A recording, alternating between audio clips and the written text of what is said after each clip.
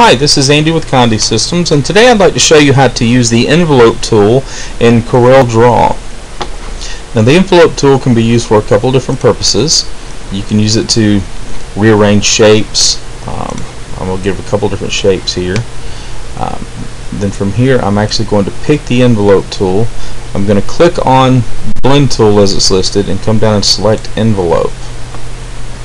Now, with the envelope tool, what you're going to do is you're going to grab a point and actually pull it down. You notice it's going to distort, move that point to where you want it. It'll change the shape to match that. From there, you can use these arrows to adjust how the object lines up at that point. You can widen things out.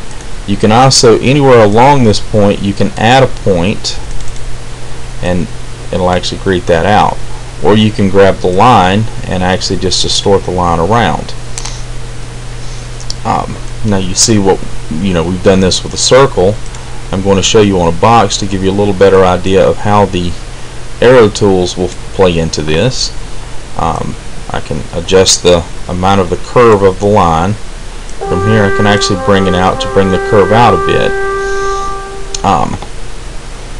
With text, you can use the envelope tool as well.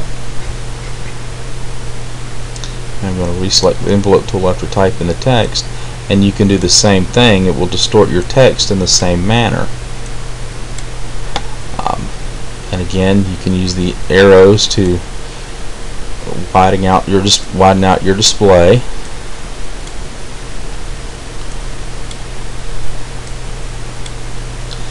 I'm going to bring the arrows in here slightly, so you can play around with the different dimensions, show how you want the text to run.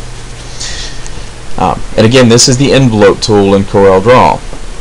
If you have any questions about this or any other items that we have at Condi Systems, please give us a call to 1-800-826-6332, or you can send us an email to support@condi.com. Thank you.